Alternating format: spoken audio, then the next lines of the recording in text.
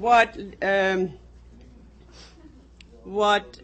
has said in the last period, Lyndon LaRouche, is that America is a sleeping giant. And you heard Tori's briefing where, we are now in a situation, and I hope to be able to, before I leave, actually give you guys a brief report, a half-hour report about the international work that we are doing, which I'm involved in very intensively in New York with the United Nations missions. Because there's a tremendous openness, and people know, China, Russia, I just met with a Chinese gentleman here last week in LA. The Chinese, the Indonesians, the people from Sudan, Russia, the Balkan areas, Iran, and so forth and so on. People outside the United States, they know that we are in a situation now where it's either hell or we have something drastic happening, a major change. And whenever you talk with them and say, well, it's absolutely necessary that the United States is part of the solution, they look at you and say, United States, this is not a nice nation. They're bombing people. They have wiretapping. They're endorsing torture. The anti-Americanism abroad is huge. So because people don't know, as most Americans don't know, what is the very special about America and American culture. So, and what is it? What is this sleeping giant that LaRouche is talking about? So what I'm going to do tonight is to just use a few pedagogicals to give a sense of that sleeping giant. And I'm not going to, some of it is going to be pretty direct, some of it is going to be indirect. And I'm not going to talk about Lincoln. I'm not going to talk about John Quincy Adams or FDR. I'm just going to take a few pedagogicals to give this example, because there's actually many, Frederick Douglass, Martin Luther King. I'm not going to mention that almost at all. And I think, let's just get going. The absolutely key, what Tori also brought up, the absolutely key is the ideas upon which the United States was founded. And that was ideas that people in Europe had fought for 2,500 years. That is, that there's something very special about man, that man is the living image of the Creator, that there's such a thing as human dignity, that man is born with inalienable rights. And the founding of the United States was to be, when we talk about the United States as being a beacon of hope, this is real. This is that the founding of the United States was not just to be for the United States, but was to be leading the rest of the world to become to be governed by the same principles. That is the inalienable rights of man and the general welfare. We are not there yet, but that is the absolutely crucial principle which makes that these ideas was fought for and won originally, makes America very, very special. Okay, you can hear, those of you that don't know me, that I have an accent. So I come from Europe. And I worked a lot with Asians, and there is a huge difference between Asians, Europeans, and Americans. Americans are ignorant, they are not very aesthetically trained.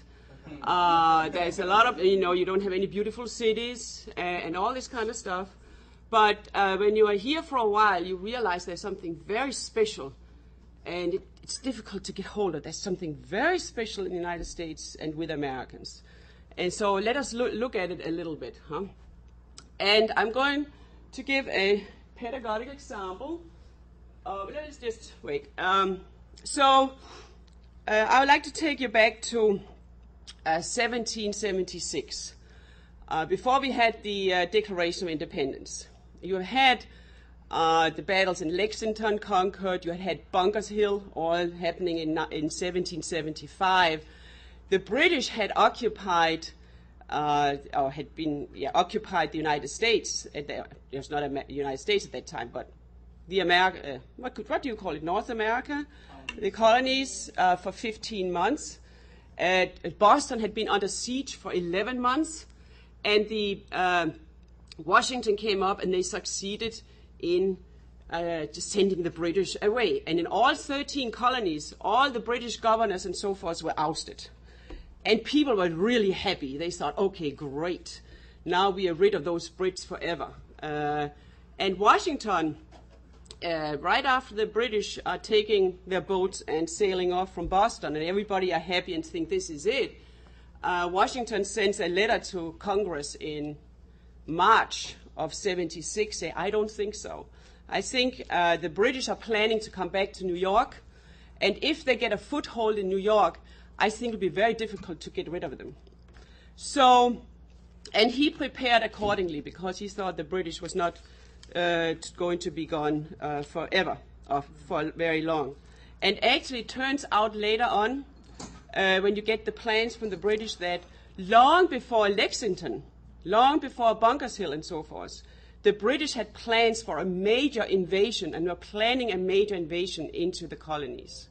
While they were doing all these other things, they were planning and building up troops and artillery and so forth to send over and invade the colonies. So Washington was right because, because in, here we go, a quiet summer day in June 29th, 1776, the British come. This is a drawing of it. It's not very impressive, but the British are coming to New York, and this is huge.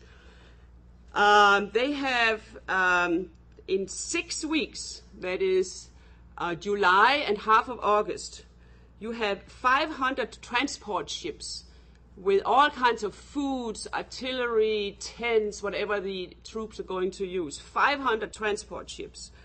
You have 23,000 British regular troops arriving, plus 10,000 German troops, plus thousands of women and workers to kind of help them to cook, to clean, and so forth. And then plus all that, you had 15,000 troops arriving that are going from New York up to Canada. So this is huge. This is actually half the fleet of Britain, and it's the largest invasion ever at that time. They used half their power to invade the colonies. It's a little bit like you think of it. They were really stretching themselves out, a little bit like the United States now stretching ourselves out with Iraq, Afghanistan, and now trying to create a war in Iran and so on. So it's really huge, and there's never been anything seen like that. And they built up their camps very clean, very regulated. Everything functions. They have everything like online. They are also very well trained. They know how to march, not only to march to drums, but they have these drums, and then the drums can give messages. You split up in two. You go to the left. You advance on the right. So just through hearing the drums, they were very eloquent in that you can figure out marching orders, what the troops should be doing. And although this, what I'm going to go through now, might seem a little bit tedious, I will do it anyway because it's very helpful. At least I find it's very helpful to give a little sense of the troops on the British side and the American side. The Americans, the rebels, and then the British. So on the British side, you had 15 generals. Okay. They were an average of 48 years old, and they had an average of 30 years in service. And then they had the infantry. They had an average of 9 years in service. So the generals are 30 years in service, the infantry 9 years in service. The rebels, 21 generals. The average age was 43 years old. They had an average experience of 2 years. So to the British 30 years, they had an average of 2 years. And the infantry, the American infantry, I mean, they were just coming out from the woods. This is just a few months, no training whatsoever. They didn't know how to march to drums or anything like that. And we have this guy, General Howe. He's the one who is leading the British troops. Actually, Benjamin Franklin had had many weeks-long discussions in London to see, together with Benjamin, Howe didn't really want to go and attack the colonies, but It didn't succeed. This is a whole story in itself. So he's leading the British. And he's a guy who is in complete control. He doesn't ask anybody about anything. He decides from the top down what's going to happen and what next moves and so on.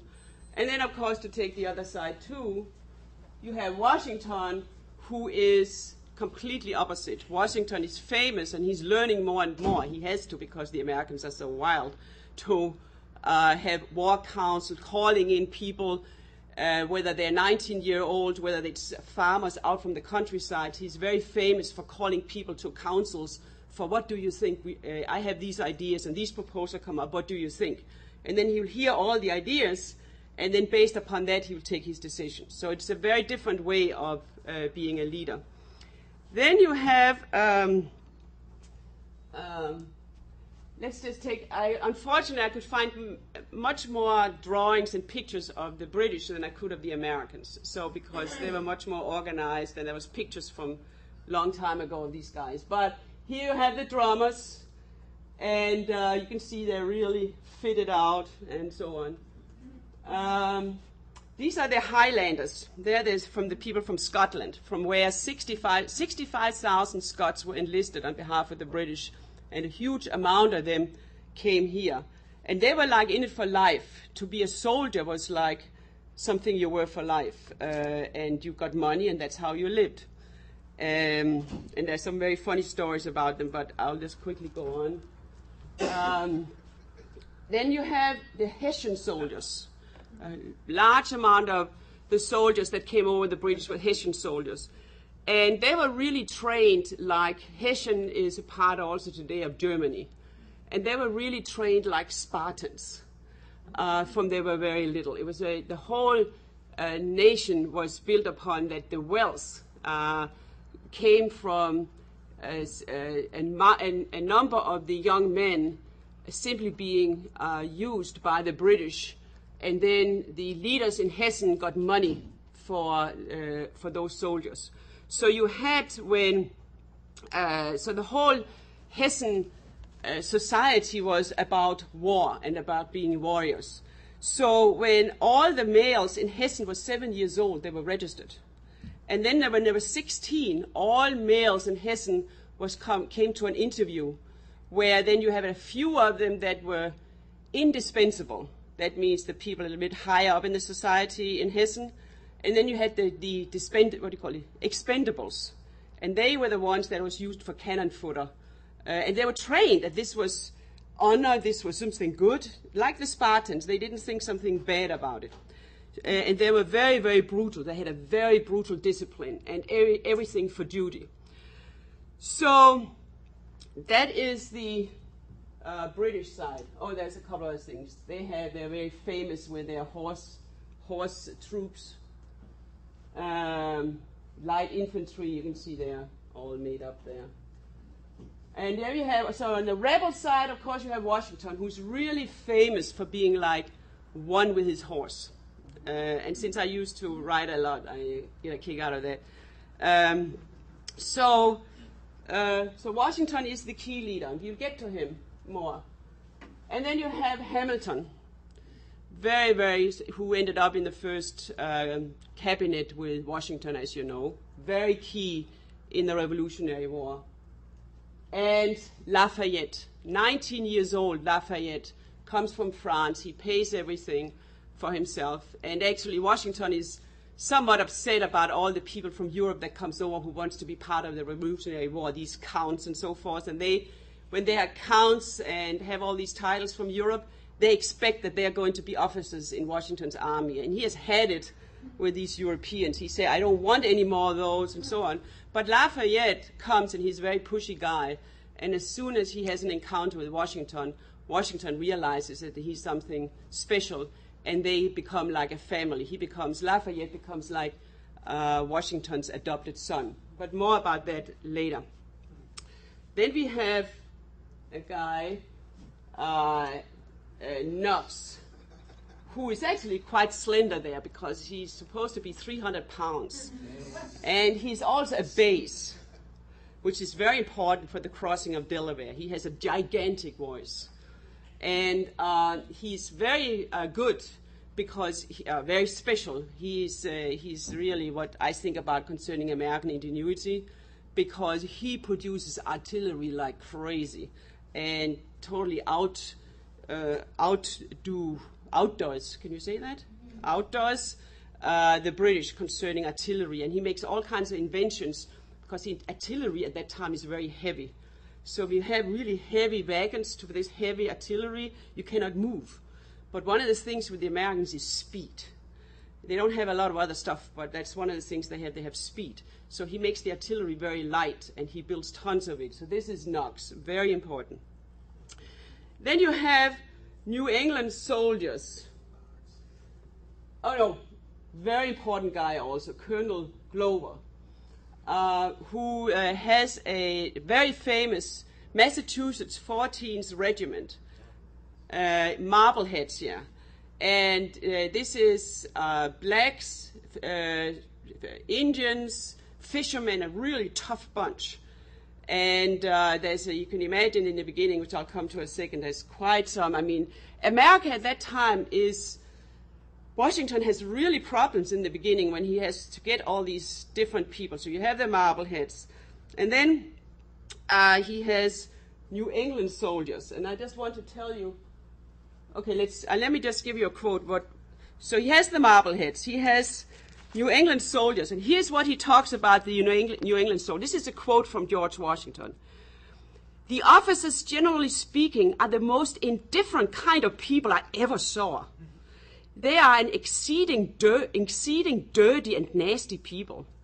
And he also often complains about the levering spirit of New England, where, quote, "the principles of democracy are so universally prevail."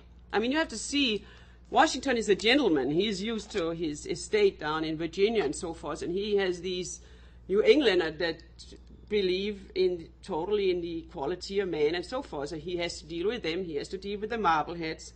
Then he has the riflemen from the back country. And see, this is just made up pictures because you don't have these drawings like what you had from the British. You have long rifle backcountry shirtmen from Western Virginia, and they made the first camouflage. They dyed their clothes in leaves and so forth from the wood. And already at that time, there was a proposal to Congress, to U.S. Congress at that time, that all soldiers should have camouflage because this is really good. So the camouflage comes from 1775, 1776, the idea about camouflage. I have some pictures of them. I don't think they're so satisfactory. They don't look like the British. This is the rebels' horse troops. This is like kind of somewhat also the long riflemen. I should go back. So there is an explanation how they look like, these some of these guys that he has to deal with. You have the backcountry guys from the Blue Ridge Mountains in Virginia. They call themselves Culpeper Minutemen. And here's how they look like. They are men with bucktails in their heads and tomahawks or scalping knives in their belts. And they have strong brown linen hunting shirts dyed with leaves and the words "Liberty or Death" in large white letters on their breast. And their weaponry is fowling pieces and squirrel guns. And one of them describes, when he wrote his memoirs, he described that the people hearing that we came from the backwoods and seeing our savage-looking equipments seemed as much afraid of us as if we had been Indians. So, let me see if there's... so then he also talks about the Philadelphia Associates, the soldiers coming, because go way back to 1757, when Benjamin Franklin formed the first militia in Philadelphia. There you had the Philadelphia Associates. This was wealthy guys who equipped themselves. They paid for their clothes, they paid for their guns and so forth. And they believe in no distinction in uniform, everybody is equal. And this is also a little bit, I mean, you have to just imagine all these different types. I sometimes think about that when I heard when LaRouche was training the guys to the Second World War, where he said he came this motley crew of all these different people he had to kind of get into shape. He also has from Maryland, he has the so-called silk stocking regiments. And you should see these descriptions of these guys, how they look like with their silk stockings and the pants that goes to here, and they're real fancy, and everything is matching in colors. You know, the stockings with the shirt and the pants with the hats and so forth. And what they do have, so immediately, I mean, when all these guys are being gathered, you have a big brawl very fast, because you have some of the guys from Virginia who are slaveholders, and then you have the Marbleheads. And in a matter of no time, one of these days, they get into fight. So you have more people involved in a fight, a couple of thousand, within 5 minutes than you had up in Lexington, fighting each other. And here you have George Washington coming in on his horse together with his black servant, William Lee. And George Washington just throws his, I don't know what you call that in English, what you hold the horse with? The reins. He just throws it to William, and he jumps down and he takes two of the biggest guys and just hold. George Washington is very big, as you know, so he just hold them up. And in a matter of 2 minutes, he stopped this whole brawl. And so from the very beginning, people got pretty much respect for him. But he also was pretty freaked out in the beginning about what he had to deal with. I mean, this was a real motley crew. So, and the Americans are dirty. No, they're not dirty, but their camps are dirty. It's not like the British camp that are regulated. They have all the women, they have all the workers they're taken from England to take care of them. No, this is young men coming, fathers, brothers, sons, and so forth, that come from different parts of the colonies to fight for the liberty of the United States. And they don't have anybody to take care of them, so they're kind of setting up camp. It's not regulated, it's dirty, which is a problem when you have a lot of people living together, because you get maggots and ants and diseases and things like that. So in this period, you have the Declaration of Independence has been fought for, has been agreed upon, and the July the 9th, it is being read up in all the units in Washington's army, and has a very big effect. That this is like a gathering document, the Declaration of Independence, and that's after. And right after there, you have, as you know, people get really excited. Washington is actually a little bit nervous because he's thinking, my God, do I have a Jacobin mob on my hands? He doesn't call them Jacobins, obviously, but he's a little bit nervous about the crowd. This is the crowd in New York City tearing down the statue of George III. And as you probably know, how the metal from the statue was used to produce bullets. There was women up in Connecticut that produced bullets for the Revolutionary War made out of the statue of George III. We have a little bit of other more delicate George III. Here he is.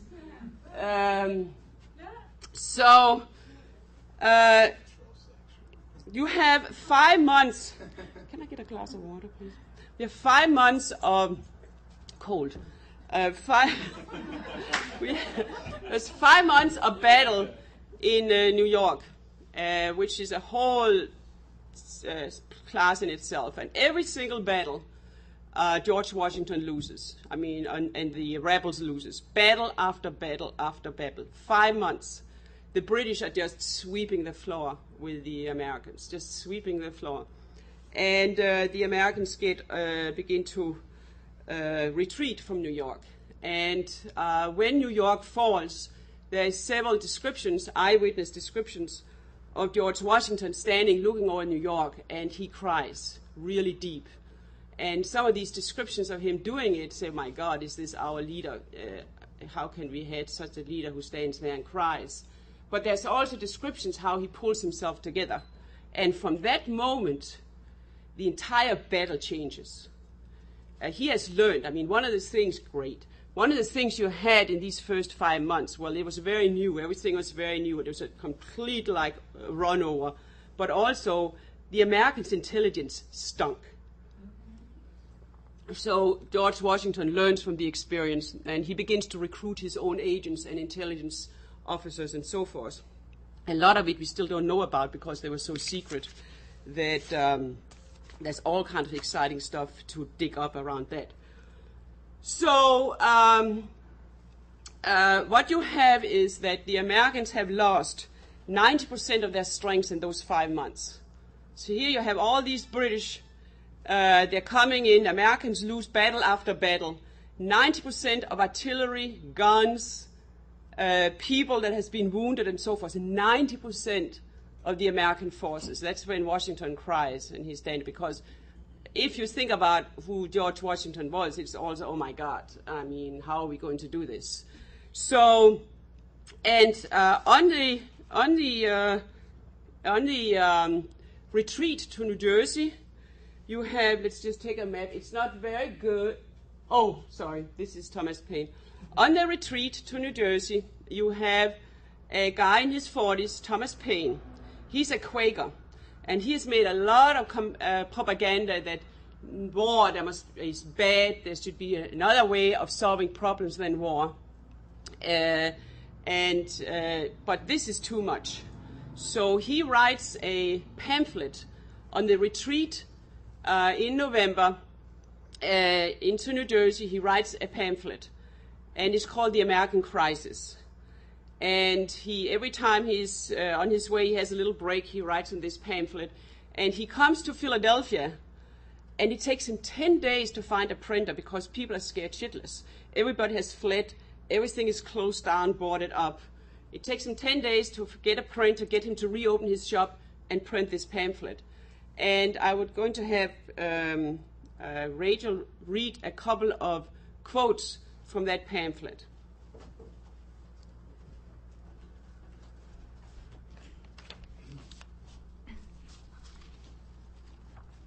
First from the very beginning, it's the very famous beginning.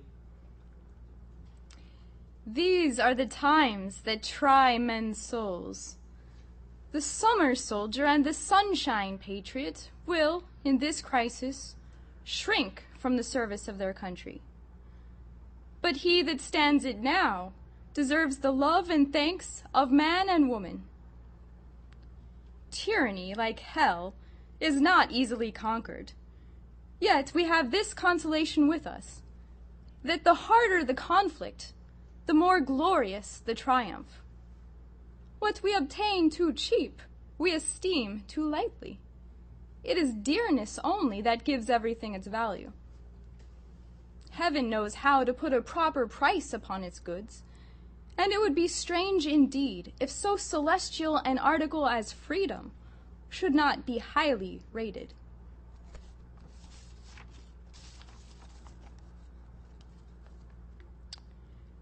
The heart that feels not now is dead. The blood of his children will curse his cowardice.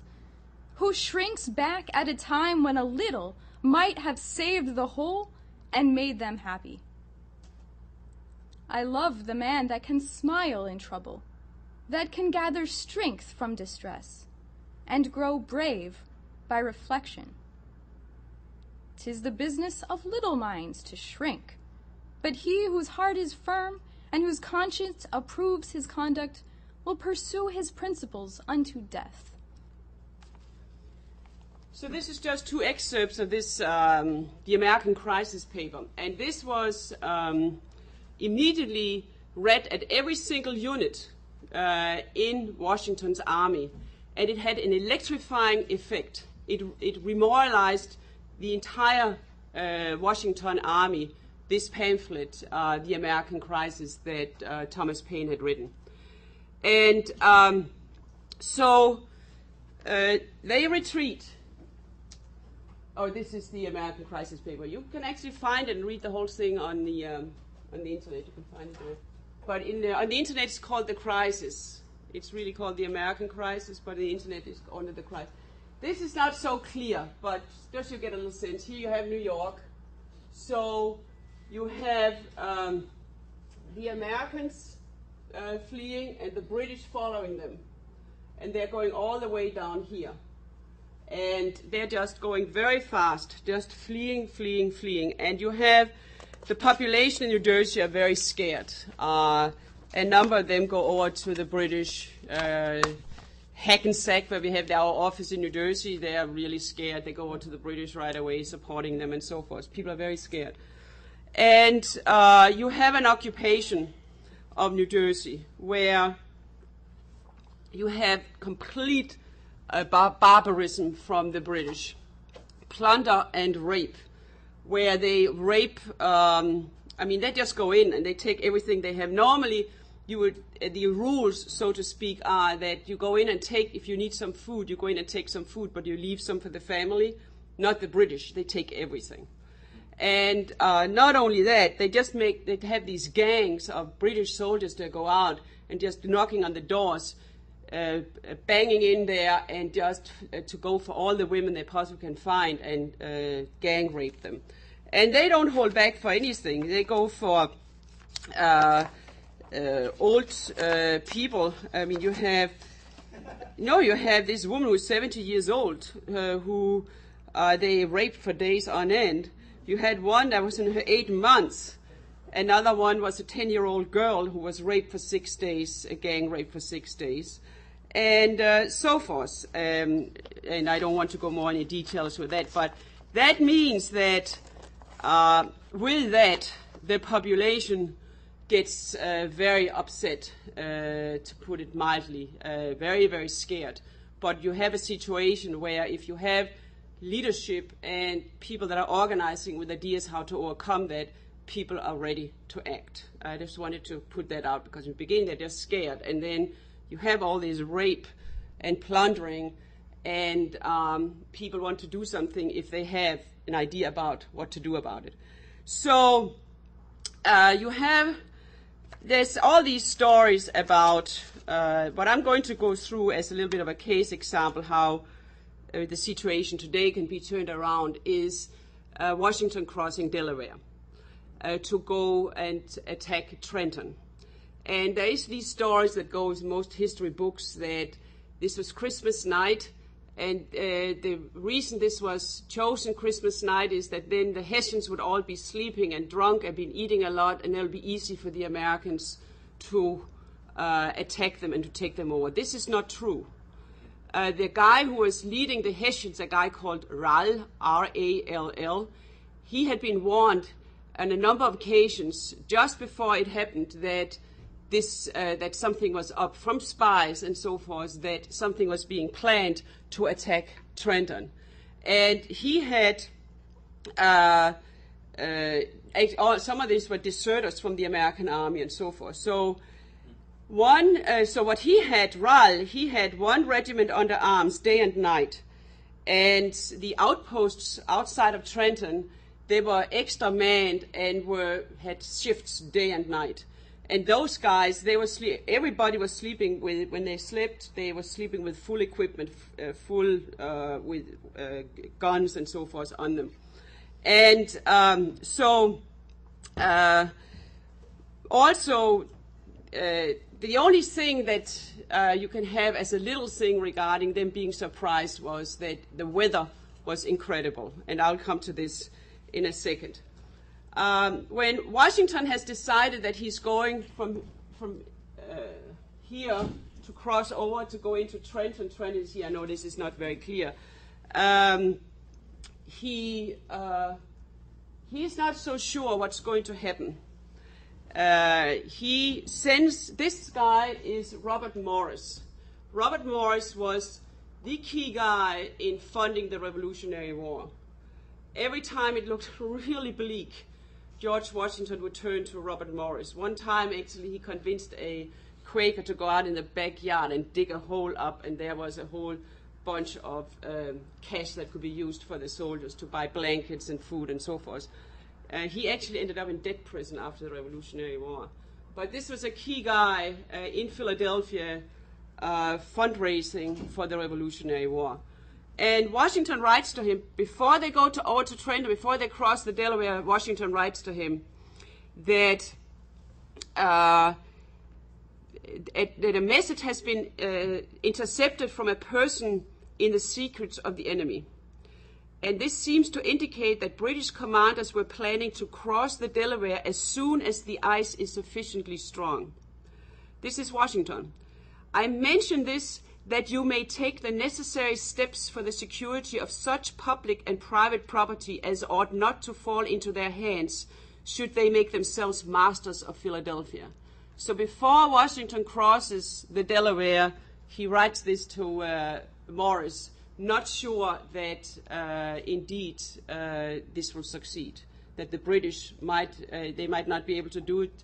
The Delaware will freeze over, and the British will march towards Philadelphia. So nobody knows really what's going to happen except for the officers. There's total secret about what is going to happen. And there's going to be 4 different crossings. Up here, this is Washington, this is the main crossing.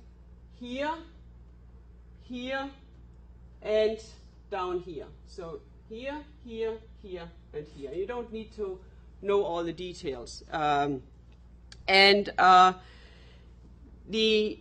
idea is that the plan is that what all these groups are going to do on Christmas, just the evening for Christmas, is they're going to gather on the banks on this side, so but away from the river so nobody can see them. They're going to gather there at 4.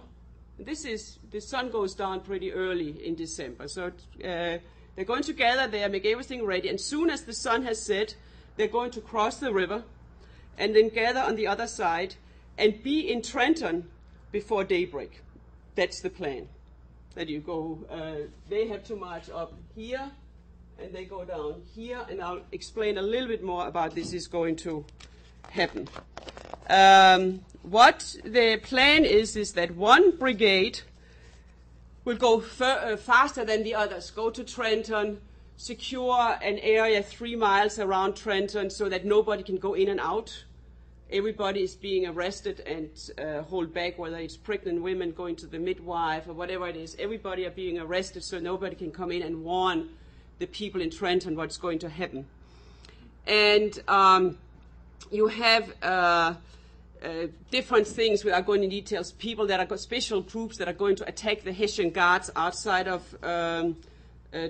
Trenton, because all of Trenton is the Hessians right there. They're brutal. They're Spartan soldiers. So the idea is overman them outside of Hessen. They have these outposts, overman them and take them on. And the third thing that's going to happen is that the main body, so you have these groups going in beforehand doing these different things, and the main body are going to encircle Trenton from the north, from here, and from the south, so that they will attack from all sides Trenton at the same time. Before the sun, just when the sun goes up, they are already ready, and they will attack Trenton in a total surprise. What you have is Knox. He has been really busy. He has been making sure that to have a lot of artillery, so that for each 1,000 infantry, the Americans have 7 to 8 pieces of artillery. The Europeans have 2 to 3, which is going to be very important in the entire Revolutionary War. The firepower of the Americans, which is the same as you had in the Second World War.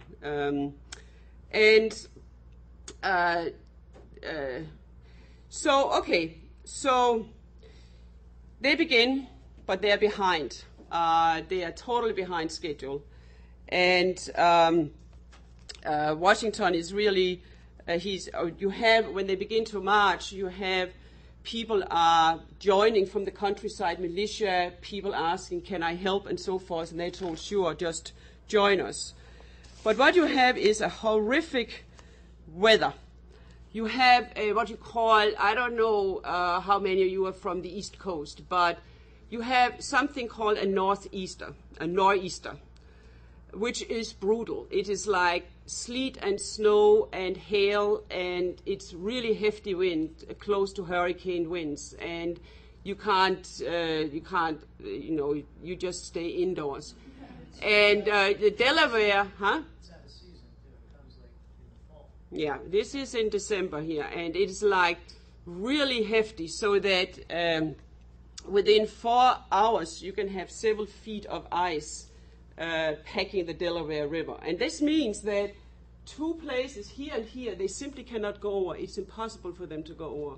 And many of you have probably heard about the crossing, which was horrific regarding ice and snow and so forth. It's very famous with, I mean, for example, at one point up here, you have 150 yards from the shore, you have just ice.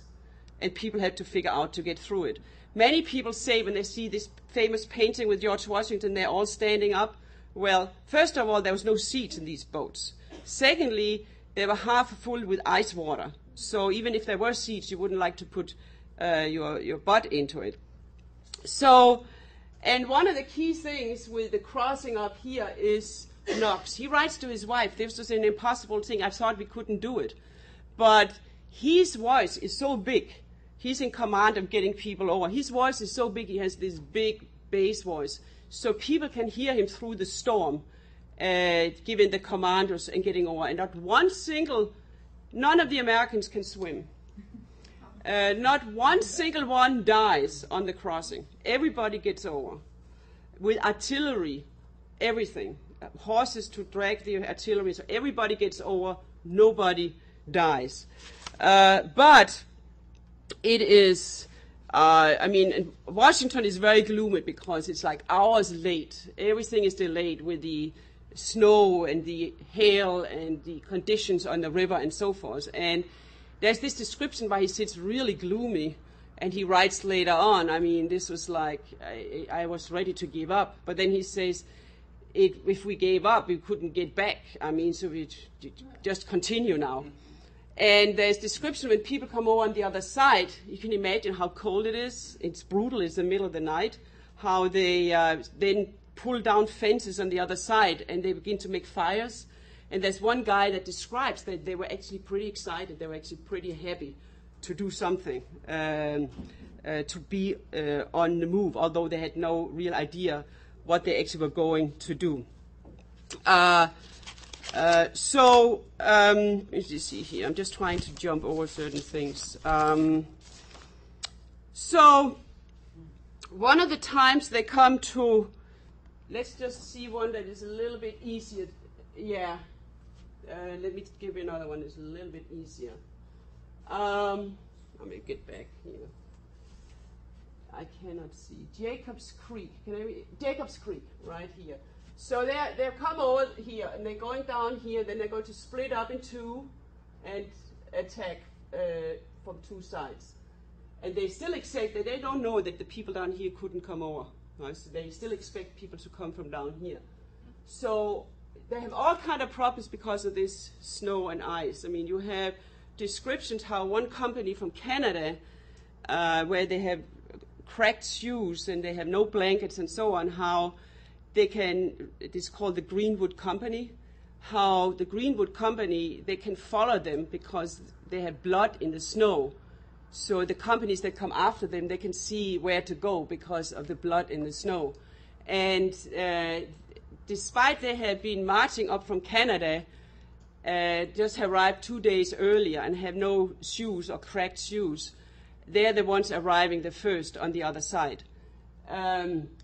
So it's really rough. You can't see anything, and the nor'easter is really rough. So here you have a creek called Jacob's Creek, where it turns out because of the weather, you have one ravine, is that called a ravine? Where water, and then next to the water again is very steep. And that means you have to get all the artillery loaded off and put strings up to pull the artillery over the water. Because you cannot just take the wagons and the horses, you have to kind of pull them over the water and so forth. And it's a very dangerous place. And there's this story with George Washington, of which there are many, but just to give you a flavor how the soldiers get to really admire this guy.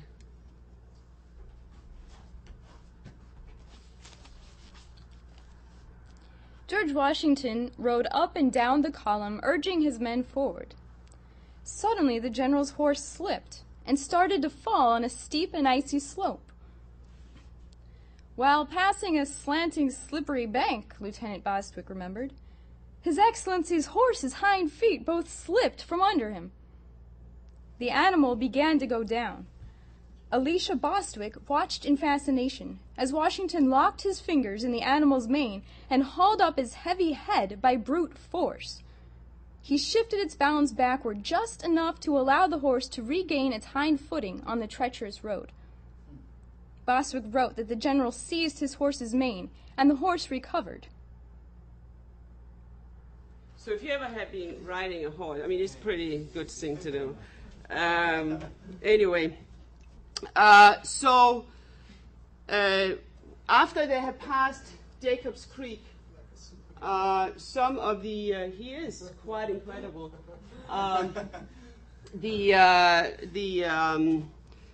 Because he learns all the time too, he doesn't stay the same. He learns along the road how to deal with the men, what to do next. Just one flank after the other. And after Jacob's Creek, there's a number of men that falls by the wayside and freezes to death. You also have the story that a number of people here in the countryside, they come forward, they want to join. Here's the following story. You have James Monroe, who is a colonel, and he comes by with a group of guys, a group of soldiers, by a house, and there's a lot of barking in the house, and the owner of the house comes out, and he's really mad. He thinks it's the British. And when he realizes it's the Americans, he said if he can join, he's a doctor, a surgeon. So they say, please join. So this surgeon goes on to Trenton with Monroe, the same Monroe that later became president. But if it wasn't for this surgeon, Monroe would never become president. Because at the Battle of Trenton, he gets very severely wounded with a cut off of one of the big blood arteries. And the surgeon is next to him, boom, and makes sure it doesn't, the blood doesn't flow out and so forth, and saves his life. This is a real story.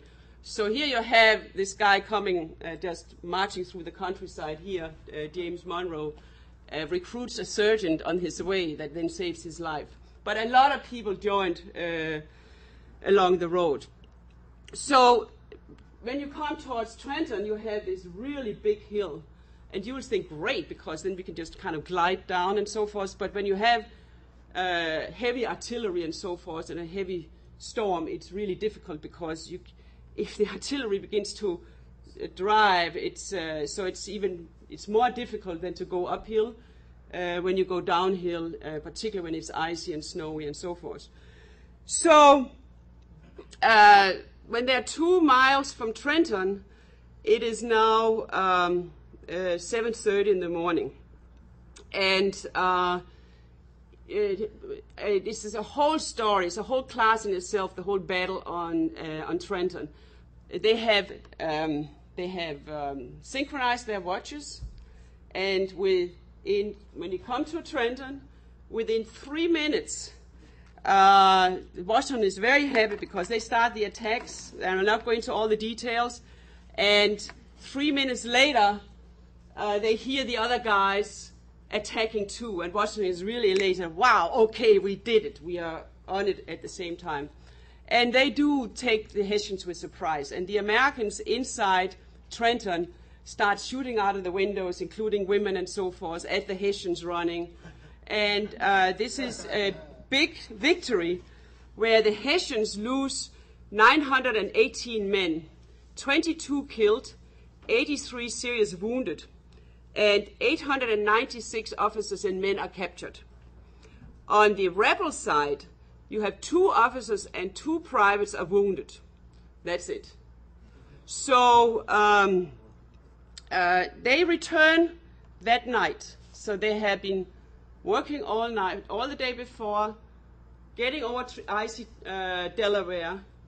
They've been marching down here towards Trenton. They've been fighting a battle. And it is still snowstorm, and they're going all the way back. And this is rough. just a couple of examples. There's many stories about this, but this is just a couple of examples on the way back. Who's saying this? This is two different guys, just a part of the battle. I then went down to the river to wait for the boats. The ice was so thick near the shore as to bear for a rod or two.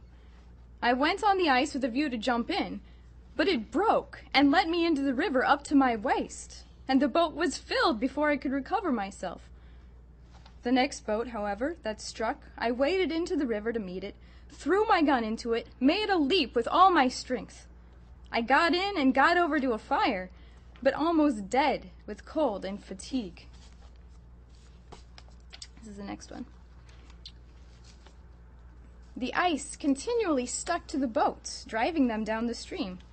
The boatmen, endeavoring to clear the ice, pounded the boat, and stamping with their feet, beckoned to the prisoners to do the same. And they all set to jumping at once, with their queues flying up and down, soon shook off the ice from the boats. For Lieutenant Wiederholt, the worst of it was the landing in Pennsylvania. His boat drifted 2 miles down the river, and the ice along the bank kept them from coming ashore. He and his men were forced to jump into the river and walk 70 feet through bitter cold water, then break an opening through the ice. They were nearly frozen by the time they got ashore.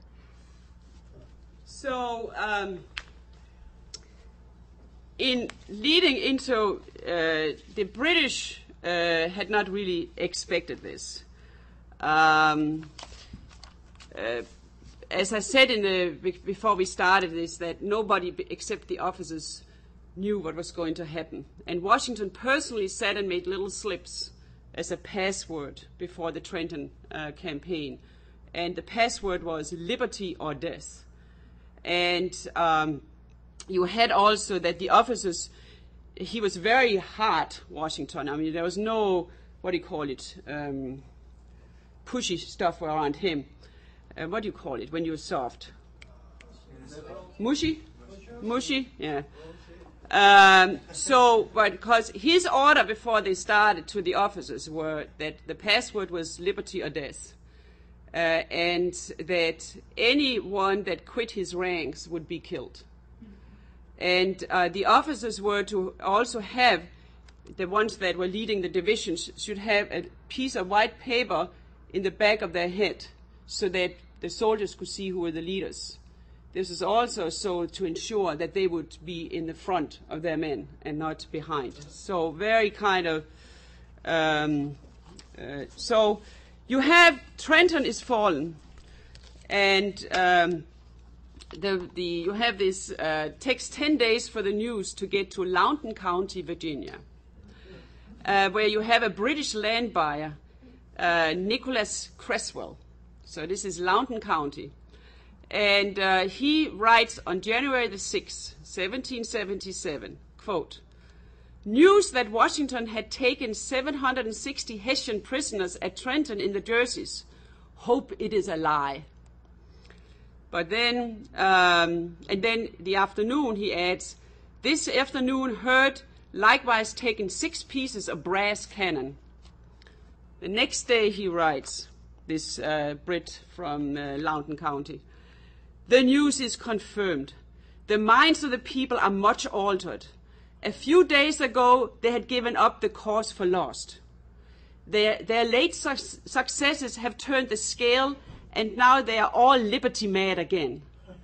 Their recruiting parties could not get a man except they bought him from his master, no longer than since last week. And now the men are coming in by the companies." So this is this Brit from Loudoun County.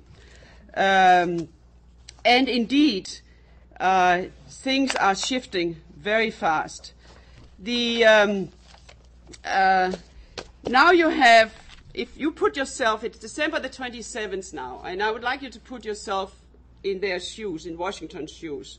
So his men have now marched and fought through rain, sleet, snow, and tremendous storm. They've been on the road for 60 hours. Okay, they're back on the side of Pennsylvania, and in 4 days, you have many of the most trained regiments. They're going to go home for good, because their time is over by now, and this is in their contract. They're going to go home. So Washington calls. So what would you do if you were Washington? The 27th of December, the 1st of January. A lot of the troops are going to go home. The men has been out for 60 hours. The British for sure are going to react now. They have all these troops, they have food, they have horses and whatnot. And so what would you do? So Washington has a council of officers. And it just turns out so that just before they meet, there comes a messenger to Washington that, you remember the two other places where they were going to cross the Delaware? One of them was the Philadelphia Associates. These guys, they were wealthy people that was originally created by Benjamin Franklin, these whole companies, that they have crossed the Delaware. And they have a proposal to Washington there to drive the British away from western New Jersey. So this message comes just before they have the council. So you have the people from down here, the Americans from down here, are on the side. They are in New Jersey now, marching up, and there's a messenger being sent to Washington. Who's over here. Look, over here. Look, we want to drive the British away from western New Jersey. So they have a meeting, and they decide to prepare to cross the river again. This is after being out for 60 hours. And the next day, December the 28th, Washington sends out people on horses with a message, quote, "I'm about to enter the Jerseys with considerable force immediately. I ask for the militia in North Jersey to arrest the enemy's flank and rear." And he also sent messages out to the militias in West Jersey, in Pennsylvania, New York, Connecticut, and Massachusetts, asking them to send the militia and lead them and come as fast as they possibly could.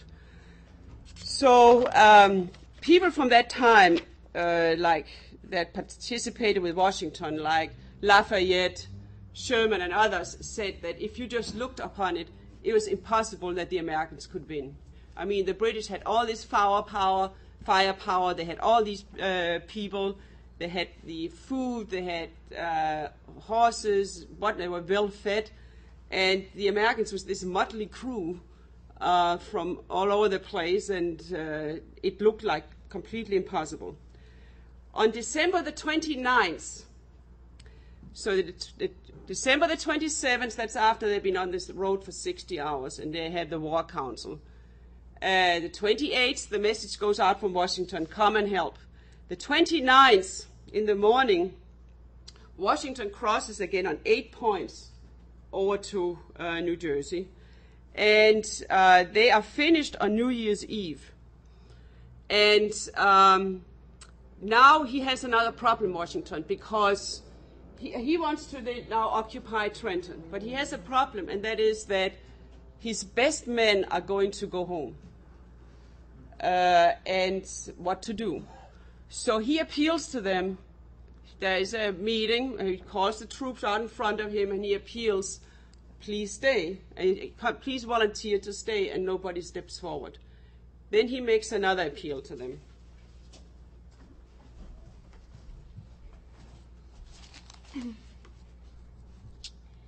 My brave fellows, you have done all I asked you to do, and more than could be reasonably expected. But your country is at stake. Your wives, your houses, and all that you hold dear. You have worn yourselves out with the fatigues and hardships, but we know not how to spare you.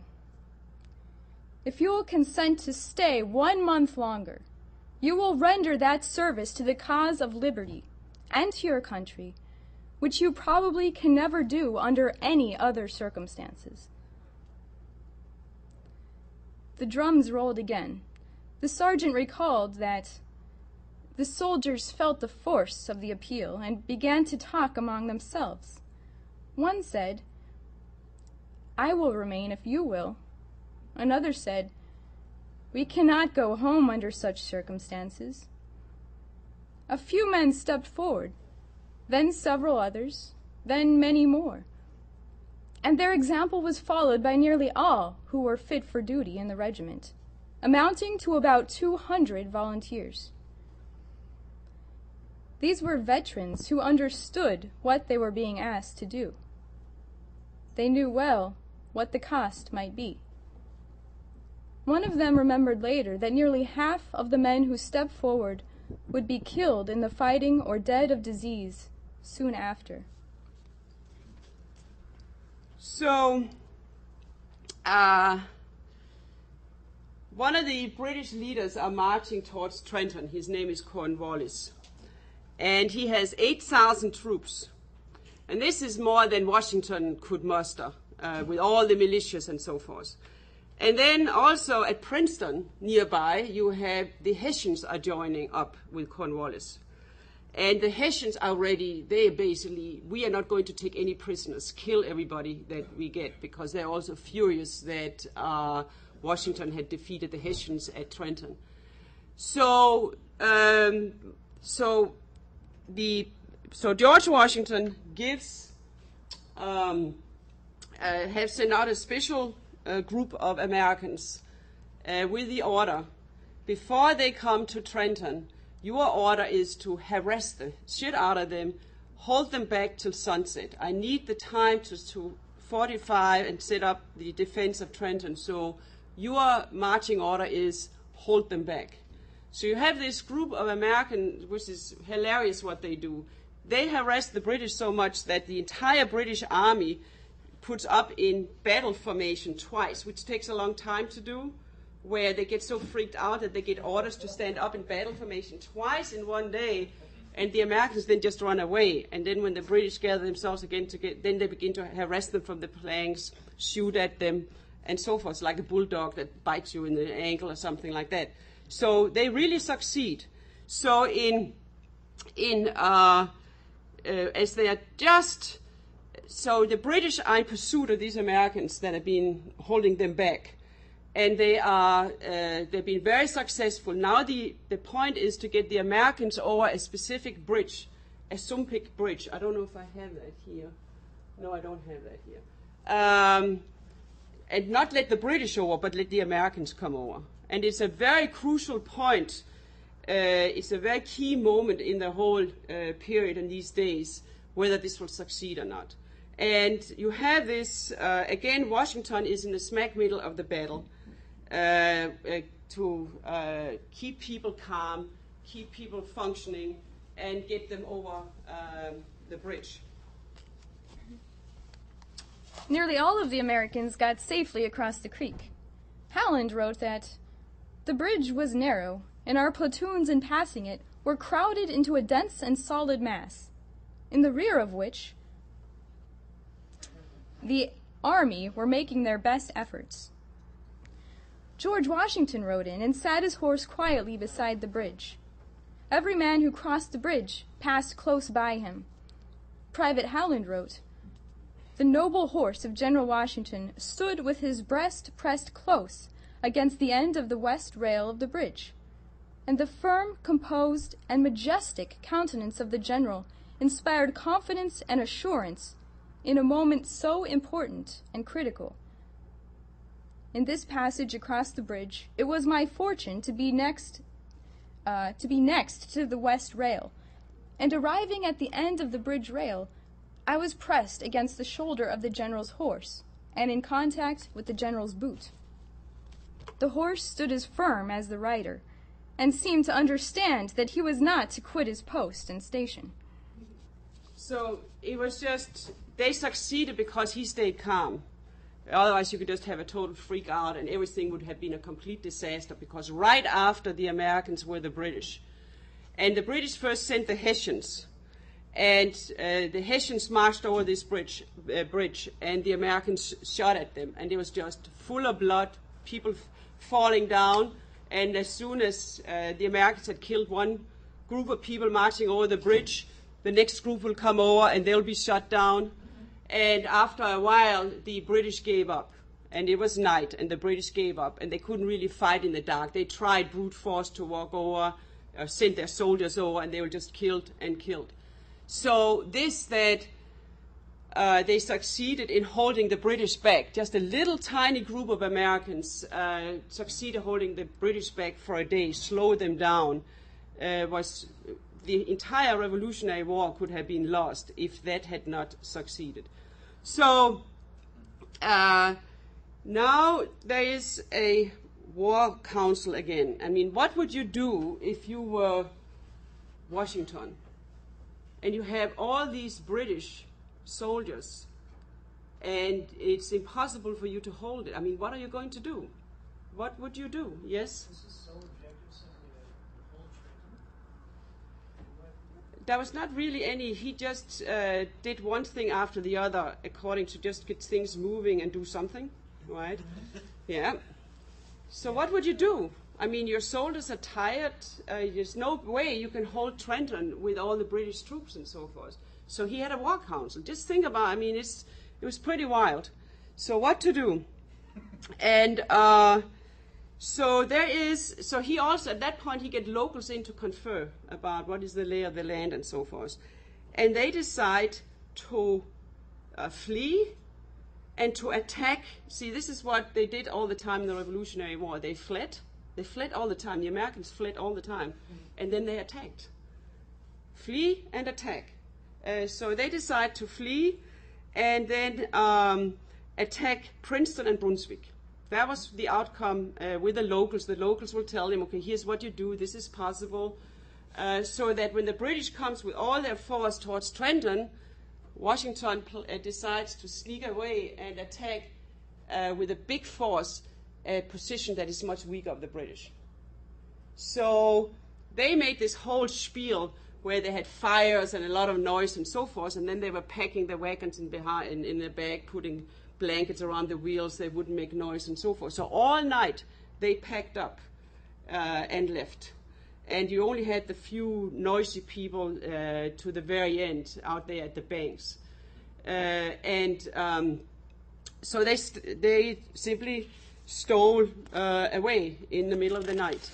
And here there's a whole bunch of other things developing, which I will not go into. But this week changed the entire Revolutionary War. Washington changed how things were being done in that 1 week that made the rest of the Revolutionary War was conducted this way. A crucial thing that the history books don't write about is what happened in January, February, and March. And this is something called the Forage War, where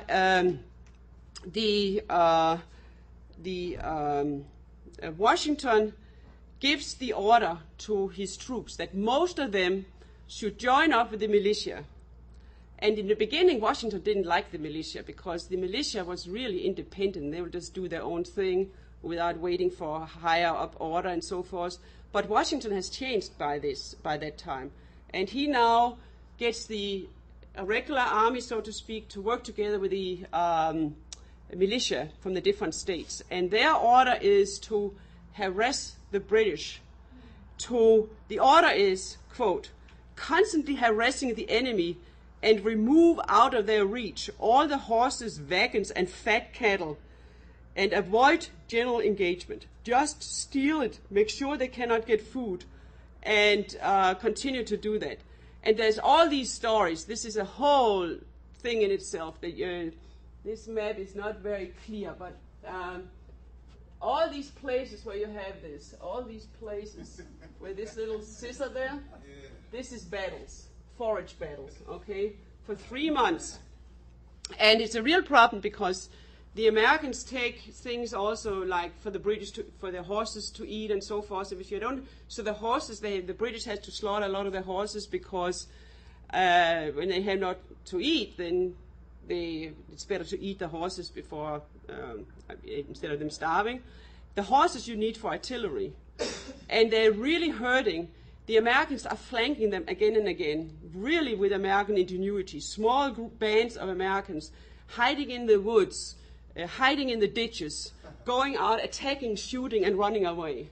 And the British are really upset because they said, this is not right, this is criminals, these are bandits, this is not regular warfare, you can't do like that. And they begin to have all these kind of, where when you go out just to get some food, they have like big columns of soldiers and ammunition and so forth to defend themselves, and the Americans outdo them again and again and again. It's hilarious to read about, because what the Americans do is like, it's like some of the things that the Lim are doing today, to kind of sneak in, to do different things where you're not supposed to be and so forth, and do things that you're not supposed to do. And I just want to have one example from, and one of the things that Washington also says, which is extremely relevant for today, what we are doing, and how Lin is looking at the situation, where, you know, sometimes Lin has said, we cannot really decide for too long ahead now. We have to see what is going on day for day at the convention, what is going on after the two conventions, what is happening in the world, and we intervene based on that, flanking the enemy again and again. And Washington said, we are not going to be driven. We are in the driver's seat. We are not going to be drawn. We are going to be in the driver's seat. And that is the forage wars of these 3 months. This is what they're doing. There's one example of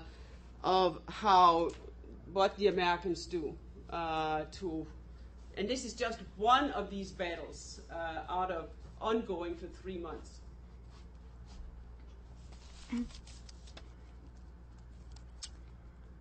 These operations were well matched to the strengths of the Jersey militia, and they fought in a manner that continued to surprise British and American commanders.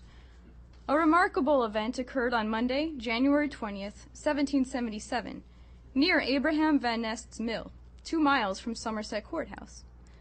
General Philemon Dickinson led 400 Jersey militia and 50 Pennsylvania riflemen against 500 or 600 British troops at a bridge over the Millstone River. An eyewitness reported that the enemy had placed 3 field pieces on a hill about 50 yards from the bridge. When our men found it impossible to cross there, they went down the river, broke through the ice, waded across the river up to their middles, flanked the enemy, routed them, and took 43 baggage wagons, 104 horses, 115 head of cattle, and about 60 or 70 sheep. The British suffered 24 or 25 killed and wounded, and 12 prisoners. Americans lost 4 or 5 men. There's not one single of these There's not one single of these forage war that the Americans lost. Every single one of them, they routed the British for 3 months. And that was really a whole, a very, very big difference, because you had, let me see here,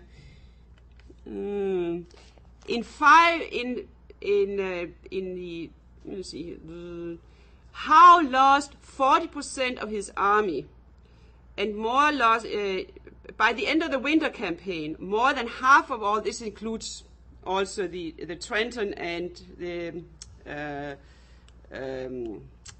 Princeton. By the end of the winter campaign, which goes into March when the first grass comes up and the horses can begin to eat the grass and so on, by the end of the winter campaign, more than half of all British and Hessian troops who had joined Howe's army in 1776 were killed, wounded, captured, missing, dead of disease, or so ill that they could not function. Half. Okay? So you have this gigantic force of the British, well equipped, well fed. Remember I told in the very beginning 500 ships came in with all kinds of foods and so forth from Europe. And after, when you had this shift in the Trenton campaign in 1 week, you had the shift where Washington took the reins and with intelligence, everything else, and started to drive the whole thing with the flanking, and everything shifted. And then you had this irregular warfare, January, February, March, where alone there you had 1/3 in the forage wars of the enemy was wounded or couldn't incapacitated and so forth. So you have the British says about the Americans, one of the British says about the Americans, they seem to be ignorant of the precision of order, and even of the principles by which large bodies are moved. And then he continues to say, but they possess some of the requisites for making the troops, good troops, such as extreme cunning, great industry in moving and of felling wood, activity and a spirit of enterprise, which is a great advantage. So they can't really understand what the hell happened. Here by the spring of 77, although the Revolutionary War was going to continue, a number of the British leaders in the spring after this Forage War wrote in letters and so forth. They said that they did not think, in the spring of 1777, they did not think they could win over the Americans, that this was a lost cause. So that they thought after the Forage Wars, when the spring started in 77, a number of the British leaders, you could see that in their writing, in their letter writings and so forth, they did not think that they could win. They thought that they could not win over the Americans. And they could not figure out what the hell had happened. The key thing is the Americans fought for higher ideas. And I actually wanted to go through some of the key differences in how the Americans fought, which is very relevant for what we are doing today. That is, first of all, the Americans, they were fighting not for the sake of money like the Hessians and the Scottish Highlanders and so forth, but they fought for their country. They fought for higher ideals. They wanted to win and not just having a war, right? Also, Washington had a very high value of individuals' lives. He didn't want to kill the enemy if he didn't have to. He preferred to take prisoners, and he wanted to minimize the losses. Some of the enemy called him a wimp because they were very brutal with the American prisoners.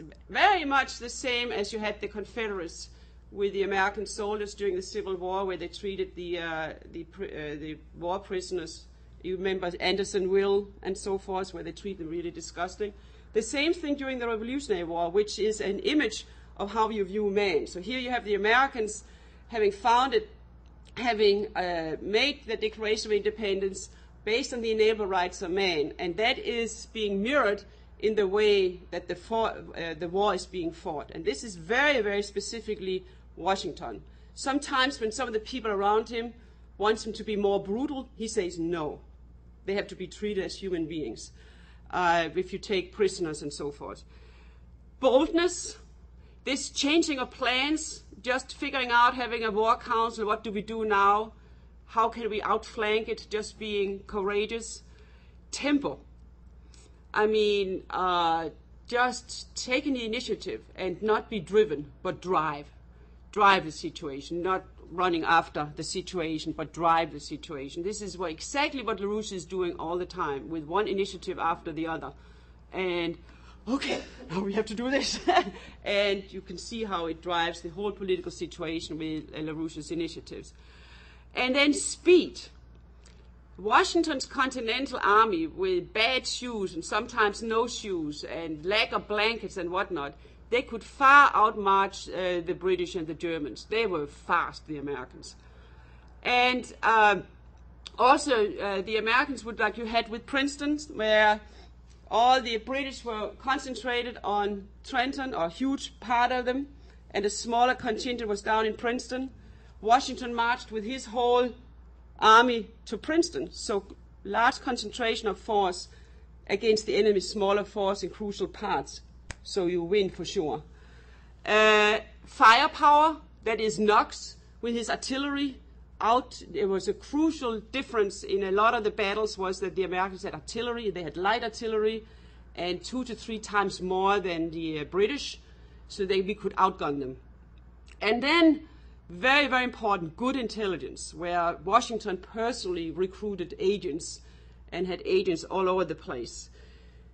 And again, as I said before, the policy of humanity, the policy of you looking at people as being important, so that after the war, 24% of the Hessians went back and either stayed in the United States or went back and took their families over. The Hessians realized, wow, but it took a little while to be treated decently. They couldn't believe their own eyes or whatever. And they decided to, 1/4 of them decided that America was the nation they were going to live in. I now have another section. I was going here, but I want to, but I want to tell you that I'm going to skip 12 minutes, what I had, a very special thing, but it'll be too long.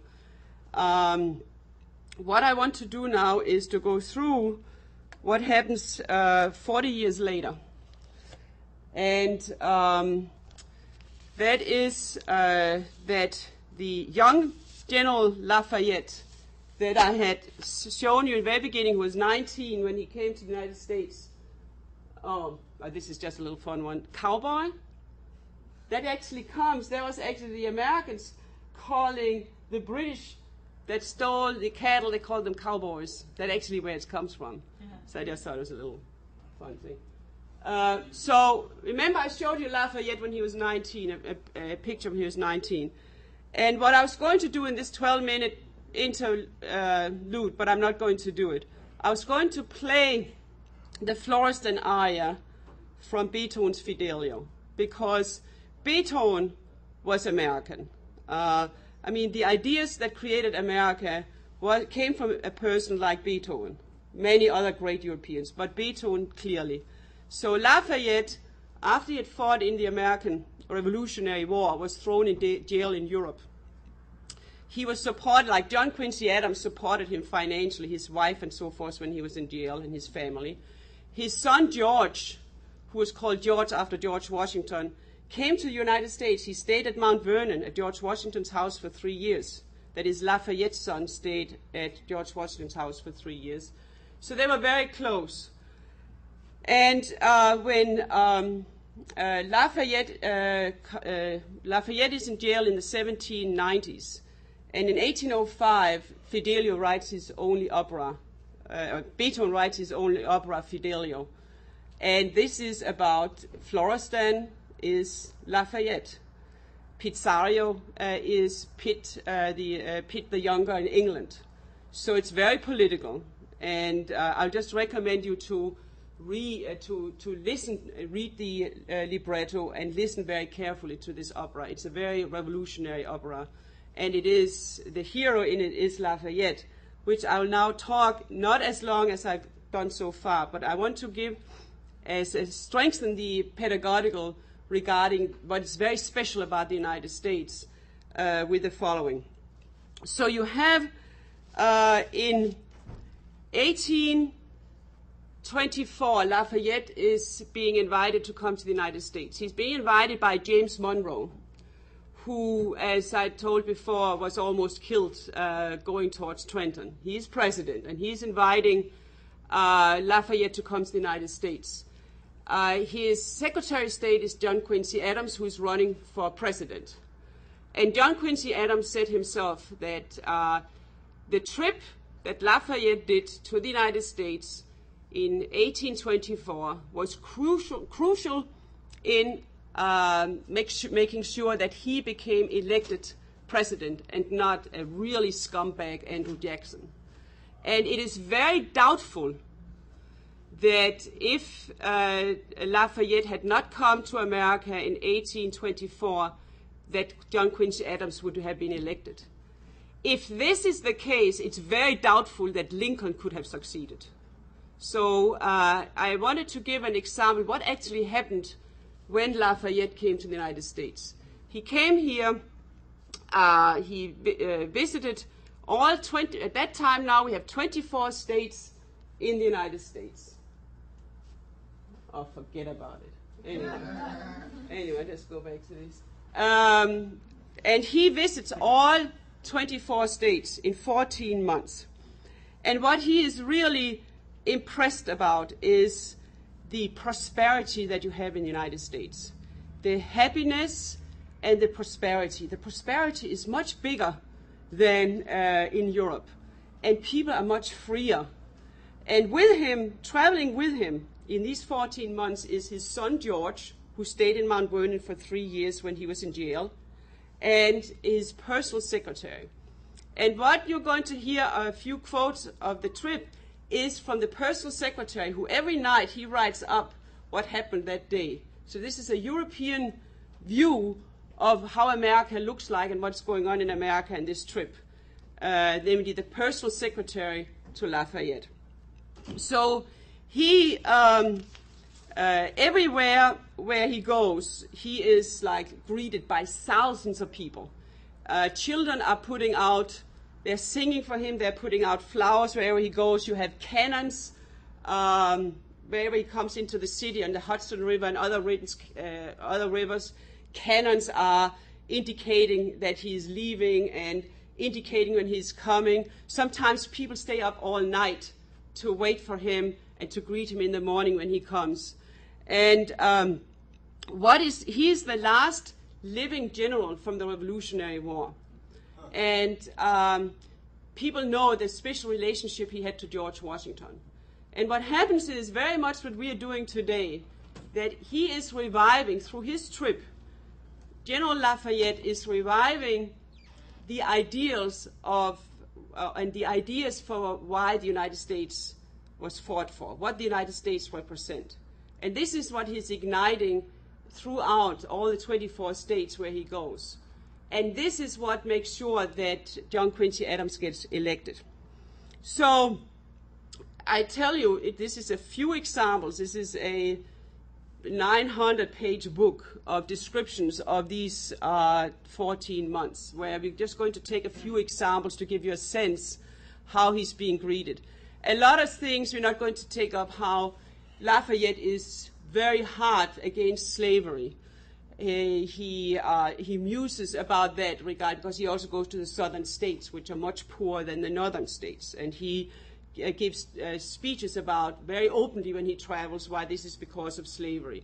He has many encounters with Indian leaders and a group of Indian people, because he worked very closely with them also in the Revolutionary War, which I'm not going to take up. So here's just a few excerpts. You should actually stay up here because it comes bang, bang, bang. So one of the places that he goes, of course, is Boston. And he describes how it takes a long time to get to his distance. 2 miles takes 2 hours, because people simply coming out en masse to greet him and to celebrate him, that it goes very slowly. And the mayor of Boston, just a little section of what the mayor of Boston greets him with.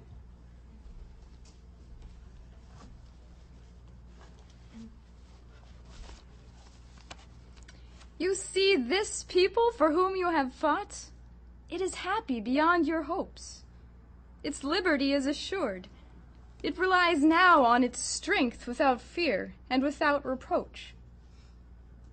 You have shed your blood for 3 million men, and 10 million move forward to you today. This movement is not one of a populace turbulently excited by the sight of the laurels that a young conqueror has recently won. It is the movement of a great people who yield to an impulse, solemn, moral, and wholly intellectual. So this goes again and again, that they say, look, because what you did, that you risked your life. He was mortally wounded in the Revolutionary War, Lafayette. Because of what you did, we are prosperous today. You made it possible. And they treat him like, for example, he comes to a place where he sleeps in the bed that George Washington slept in. Or he comes to a place, I believe it's Baltimore, where they put up George Washington's tent. And that tent keeps following him, so they put up George Washington's tent so he can be in George Washington's tent.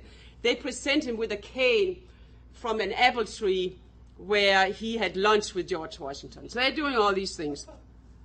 And they have everywhere, like in New York, always a little wild. So they have down, for those of you who have been in New York, the Battery, down Battery Park, down in the end, they have a big celebration out at the water, the huge round thing with 1,000 torches, and 6,000 people are at the banquet. 1,000 boats are in the river, and they have a party there. They have a big statue of George Washington set up, a big statue of Hamilton, and then they have a celebration. They also have they have a big screen coming down with a picture of his home place in France, so he can feel really at home. So they have like some kind of a illustration. So, and then at midnight he's being put on a boat and then up the Hudson River up to the next town. So he also up in Troy. I mean, he loves the Erie Canal that has just been almost completed, and he travels 300 miles on it, and he comes to Troy, and he says, "What is this? Has this kind of just come out of nowhere, like as from magic?" Because he then describes that when he was in the Revolutionary War, he was there and he could hardly get a piece of cornbread and a cup of milk, and now you have a prosperous town. So he comes to Philadelphia, where I'm going to have Rachel read this, and this is simply the description from every single city he comes to, how they do it. So just this one, and this is 14 months non-stop. This is Philadelphia. Never was it more truthful to say that the entire population had come to meet General Lafayette. Only those inhabitants whom age or frailty prevented from going stayed in their houses. Stepped rows of seats had been built on each side of the streets to the height of the roof in order to hold the spectators. In the principal street of the suburb that we entered, all the different corps of trades were drawn up in battle array, as it were. At the head of each corps was a workroom composed of some workers executing works of their profession. On the side of each of these workrooms was a banner, on which one saw the portraits of Washington and Lafayette, with this inscription: "To their wisdom and their courage we owe the free practice of our trade." Among all these corps of artisans, one noticed especially that of the printers. Above a press, set up in the middle of the street, was this inscription: "Freedom of the press, the surest guarantee of the rights of man." From this press poured forth abundantly odes to Lafayette and patriotic songs, which they threw into our carriage as we passed by. There's many descriptions where they talk about how they are crying, how they cannot keep back their tears, how they're very moved by what people are doing. And I'm going to jump over the young girl. One of them is what she was going to read. We are skipping that. There's also a description by this secretary where they come to Bunker's Hill, and there they have a banquet, and they have this big silver bowl with all kinds of things in from Bunker's Hill from the battle there, like little buttons from people's coats, knives, whatever it could be, all kind of leftovers from the battlefield. And they are actually giving each of them, this secretary gets a little button with number 42 on, and it's kind of rusty and all. And he describes, this is incredible, these Americans. I mean, they venerate this. This is really, with that they keep the flame alive for what America was fought for and so forth. And in Europe, we have these, we have the veneration comes with ribbons and so forth. But I like this much better than what we do in Europe. So you can see this reflection of this guy. Wow, these Americans, they're really... he also describes how the Europeans say that the Americans are very aristocratic. And he said, I don't think so. He said they are just very self-confident in what it is that America is, but they would like for everybody else to have this freedom and to have prosperity and so forth. And he described at one point where Lafayette is down one of the rivers, and there's a lot of people on the boat, and Lafayette, his son George, and his personal secretary has one room in the ship where they're going to sleep. And then they have a big party, and John Quincy Adams, who is Secretary of State, he comes aboard the ship too to greet Lafayette.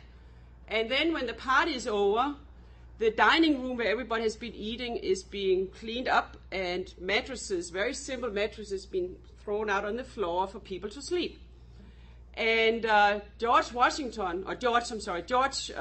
Lafayette just wants to go out and have some fresh air. Remember, he had his room together with his dad and his dad's personal secretary. So at one point he goes out to get some fresh air, and he sees there is John Quincy Adams, the Secretary of State, who is getting ready to sleep on the floor in the dining room together with all kinds of other people just there on the floor. And he does not want John Quincy Adams to sleep on the floor. So he goes and asks, can't you take my bed? And John Quincy Adams said, no. Then the personal secretary to Lafayette comes out, can't you please take my bed? And John Quincy Adams says, no, I'm sleeping here on the floor. And it's first after the committee that organized the whole trip makes a formal invitation to John Quincy Adams that they put a forced bed into Lafayette's bedroom, where Lafayette said, I personally would like John Quincy Adams to sleep in the same room that I'm sleeping in. So the secretary, of course, is completely, as a European, my God, the Secretary of State sleeping on the floor with all these other people. He also reflects, or they come over up to the President Monroe, and normally in Europe it's very stiff concerning if you're talking with a leader, if you are at a dinner with a leader of a nation. I mean, it's all with wigs and all this kind of stuff, and it's very formal. And the only place that is designated at the table is to the right of President Monroe, that is for Lafayette. And everybody can just sit wherever they want to sit. There's also a funny description of the ambassador from the King of Denmark. He's called Olesen. And he's completely freaked out because he comes to see the president, and the president doesn't kind of indicate when he should leave. And he begins to feel more and more uncomfortable and so forth. And then the president asked him to stay for dinner. And at that time he gets up and he rushes out and he leaves. And he then asks these other people in Washington, so the Americans, what kind of rules do they have for kind of conduct in the higher circles? I mean, because you have the rules, how you conduct yourself and so forth. So you have these Europeans' reflections over these weird Americans. So what I do want us, though, to go through is at one point, remember again that George Lafayette stayed at Washington's house for 3 years when his dad was in prison, and how Lafayette was considered George Washington's adopted son. And they go at a certain point, they go to Washington's tomb, Lafayette, his son George, and his secretary. And I just want to have this described. This is the secretary describing this tomb.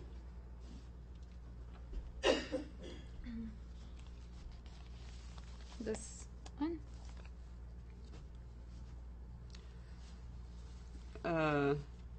Yeah, from there to there, and then from there to there. At our approach, the door was opened. General Lafayette descended alone at first into the burial vault, and some minutes later reappeared on the threshold, his face inundated with tears.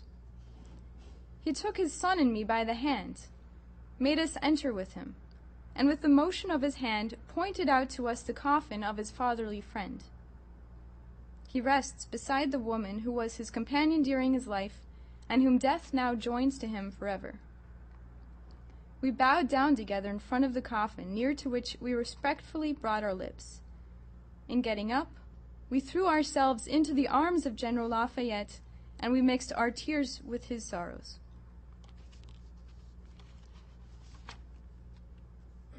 And this is after they leave.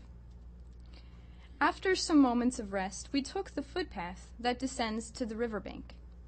Our walk was in silence. Each of us carried in his hand a branch of cypress cut from above Washington's tomb. We resembled a grieving family who was coming from putting a cherished father who had recently died in the ground. Already we were on board. Already the rapid waves had carried us far. However, no one had broken the silence of his meditation. Finally, Mount Vernon disappeared behind the winding and high banks of the river, everyone drew near, formed a group on the stern of the ship, and listened attentively to Lafayette speak of Washington into the evening. So he goes to all over the place. Maryland, they have a fair. And one thing that maybe we should revive a little bit is the Americans used at that time to make a lot of toasts, political toasts. And you actually have these recordings. I went to a museum in New York with an exhibition of Lafayette's trip. And I mean, there was all these toasts recorded. So this is an agricultural fair. And here's one toast from Lafayette. And you have to be very loud. Okay. To the seed of American liberty transplanted on other shores, stifled to the present time, but not destroyed by evil European weeds, may it be able to germinate and rise anew, more vigorous, more pure, and cover the soil of 2 hemispheres. So he was very clear that this should cover both hemispheres. You have, I'm going to drop over Clay, okay? He goes to see U.S. Congress, and the secretary describes that too, because in Europe, when you go to the parliament and so forth, it's really pompous. I mean, to this day, you have this with the Queen of Denmark and so forth, with 6 white horses and a carrot and soldiers with things on hats in the back and all this kind of stuff. To this day, this is happening, right? And so here you have Lafayette, and he goes to U.S. Congress, and this is like a dozen of carriages, and there's no pump or anything in it. There's quite some silence, and when people in the streets see who it is, they just are silent, take off their hats. And you have this very beautiful speech for the Speaker of the House, Clay, Henry Clay, who is the Speaker of the House at that time, to Lafayette. And let's take another toast. This is a toast in the Congress to the Union. Where's the thing that follows, though? They probably had John Quincy Adams' favorite lemonade, okay?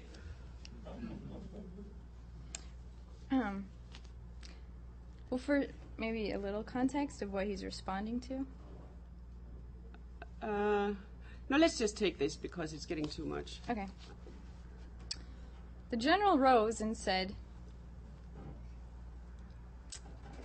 I should do the whole thing. Okay, you can do whatever you want to do. At this toast, the general rose and said, Words to render all my respect and all my gratitude for the kindnesses which you are bestowing on me fail me. But I hope that you will do justice to the ardor of my feelings for America. Permit me to respond to the toast that has just been made with this: to the perpetual union among the United States. It has saved us in stormy times. One day it will save the world. So it's very clear what Leni is very clear about today, about the role of the United States regarding this is not principles for the United States, but for mankind as a whole, and this is to be planted in the rest of the world. The only thing, I think we do 2 more things. You have a situation where he goes to Norfolk, Virginia, and he's just stopping by to get his horses some water, just to stop for a couple of minutes for the horses to be refreshed. And there comes an innkeeper out and pleads him, can you please come into my house just for a few minutes? So Lafayette say, okay, and there's like thousands of these incidences.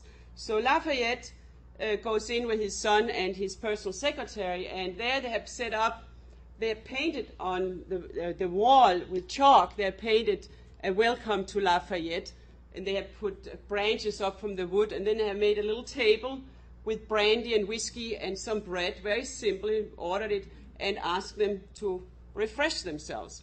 So while this is happening, the innkeeper disappears, and then he comes back. While we were having them, the innkeeper had disappeared. He returned a moment after, accompanied by his wife, who was carrying a young boy of 3 to 4 years, whose fresh and firm cheeks bore witness to the tender cares of which he is the object. The father first presented his wife to us, then took the child in his arms, and after having made him put one of his little hands in the general's hand, made him repeat expressively the following words. General Lafayette, I thank you for the freedom that you have won for my father, my mother, for me, and for my country. While the child spoke, his father and his mother fixed their fond looks on the general. Their hearts were in agreement with the words of the child, and the tears that escaped from their eyelids against their will demonstrated how vivid and profound their gratitude was. If I can judge by what I myself felt at the sight of this scene, so simple yet so sublime, General Lafayette must have found this moment one of the sweetest of his life. He was unable to conceal his emotion. He embraced the child tenderly and escaped into his carriage, where the blessings of this family, which was free and so worthy of being free, accompanied him. So you have many scenes like that where, for example, there's one scene where a guy comes and say, look, my father died 2 days ago, I want to give you this. And it turns out this was a sword that his father had gotten from Lafayette, and now he wants to give it back to Lafayette. You have all kinds of gifts being given to Lafayette on the trip. And there's tons of things to say about it, but I just wanted to draw out, I mean, they, again and again and again it comes out. The Union is necessary not just for the United States, but for the whole world. They talk about the eloquence of America, and what is this very special, the pride and the beautiful title of being an American citizen. They talk about the Americans' special qualities. And the last thing from 524, Lafayette gives a speech, it's the 4th of July, and just a short quote from that, and then I will end this section.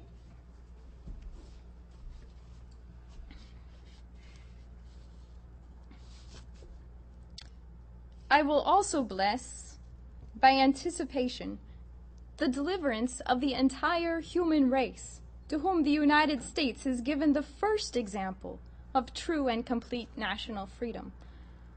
Accept, my dear sir, and all of you who press around us with so much enthusiasm and affection, please accept also the expression of my gratitude, my affection, and my respect.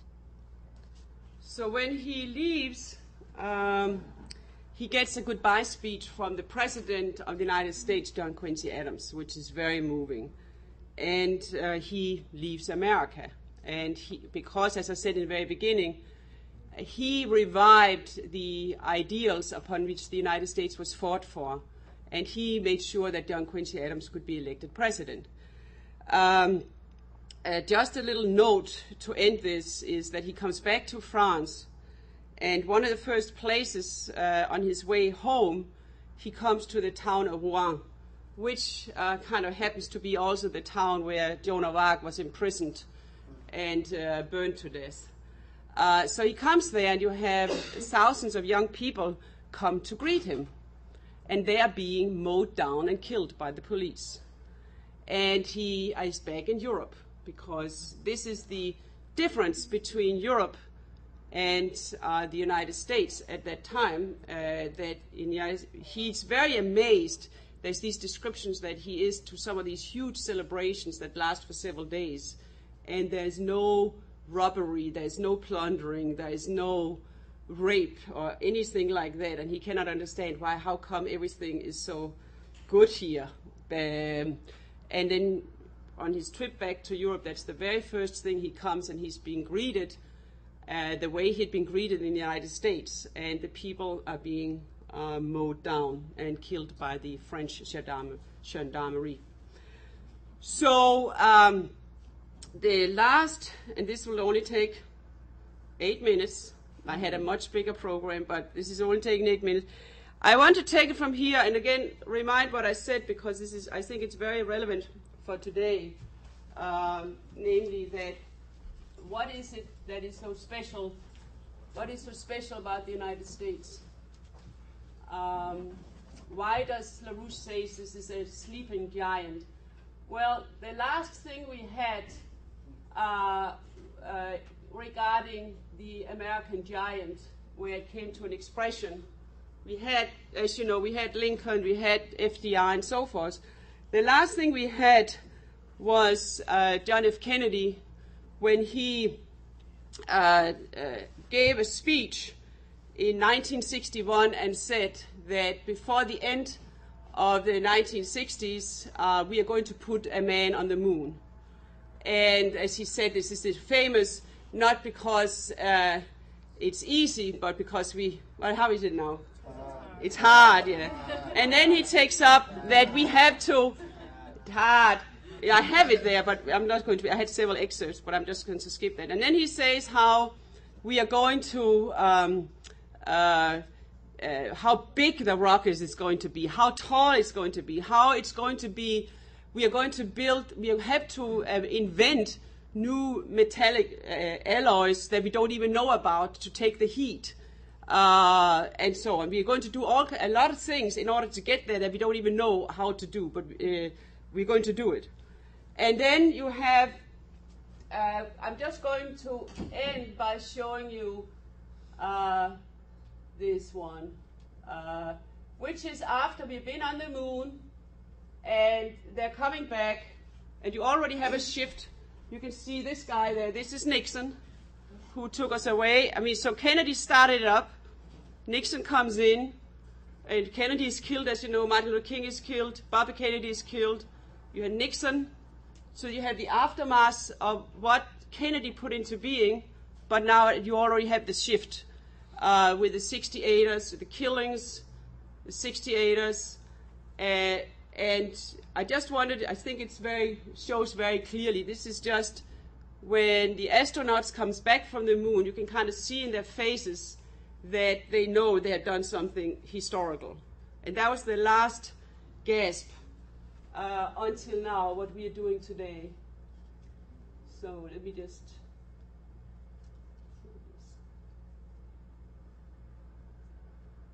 Why is it not starting? Again? Can we switch it? The spirit of Apollo transcends geographical barriers and political differences. It can bring the people of the world together in peace.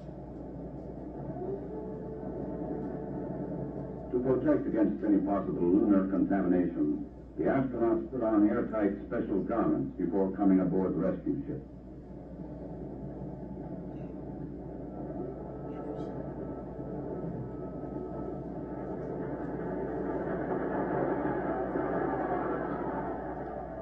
They transferred directly from the helicopter to a mobile quarantine van, in which they would be flown back to the Manned Spacecraft Center in Houston, Texas.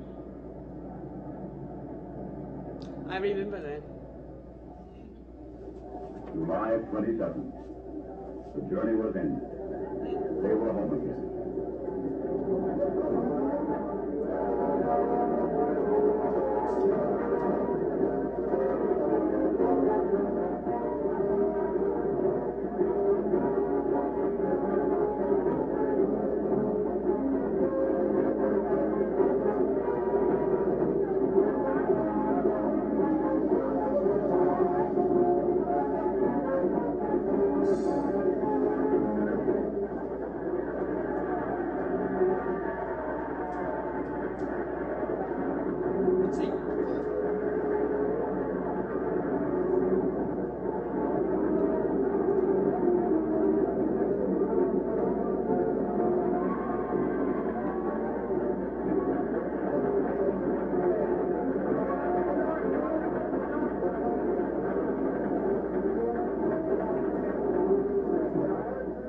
Lay 3 weeks of isolation, medical tests, and mission debriefings. Then visits to major cities of America and abroad. The details of their unique mission would be relived and remembered so that others might learn what they had learned, and that future travelers in space might build upon their experience.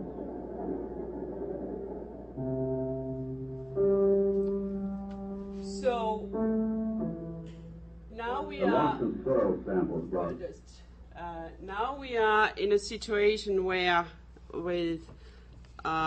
from 1968, really 1971, it really took off, where Lyndon LaRouche started this organization because he said, when we get away from when we are starting now building up this financial bubble, this will mean destruction. And that was actually around that LaRouche started this organization that we have today internationally. And in 1975, LaRouche wrote a program for an international development bank to issue long-term cheap credit for development in the third world, calling for a new just world economic order. And ever since that time, we have had destruction of the real physical economy in the world. It has been going down, down, down, and the bubble has been growing. At the same time, our intellectual life has come to naught. The universities are bunk, and we have had a total destruction of our whole culture and our economy, where today there's a complete schizophrenic split up between money and real economy, and people don't think in terms of conquering the space anymore. But the heritage is still in the United States. This is what we see today with the Puma women and others. We have a situation where we can have a third world war, where contacts I've talked with in the international community, they think war is inevitable. Also Iran, don't forget Iran, see the efforts for destabilization, and we can have a disintegration in a matter of a day of the whole financial system. It's going right now.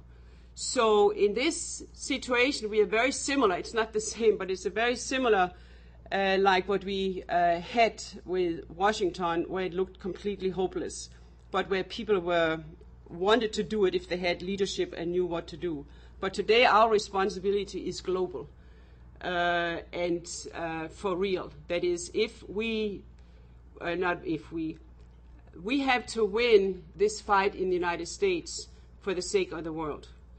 There is a heritage still from the fight, the revolutionary fight, which was ignited by Lafayette, which was ignited with Lincoln. I'm just taking the high points, and again with FDR. And if you look at the time span from Washington to when Lafayette came, it's the same time span from FDR until today, where Andrew Jackson could have won the election. It was very tight. It was a very, very close race. And we have a situation today where if we follow our commander, Lyndon LaRouche, and we are not being driven, but we are the drivers, this American heritage can be awakened, and we are awakening it right now in unprecedented ways. And it is being followed. I mean, the election campaign in the United States is being followed as closely, or more closely, but definitely as closely in Germany, Denmark, India, China, elsewhere in the world as it is in the United States. Everybody in the world are following the American election. And they don't really get it. I talk with a lot of foreigners. They don't really get, I mean, how can we get America back?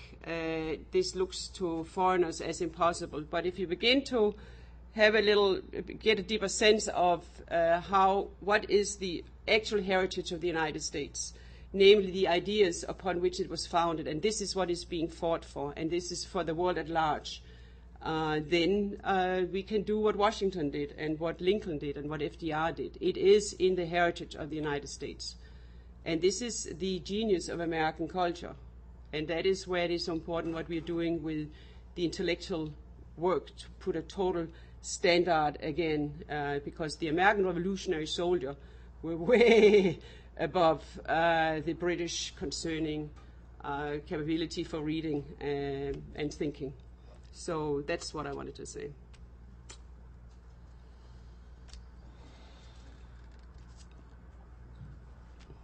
Any questions?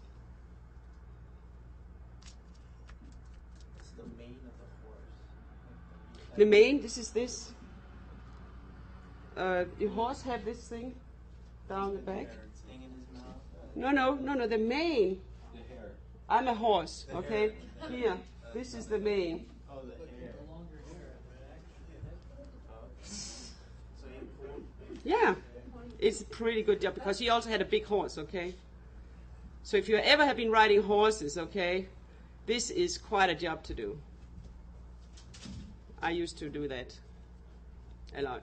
My father was a teacher in horse riding.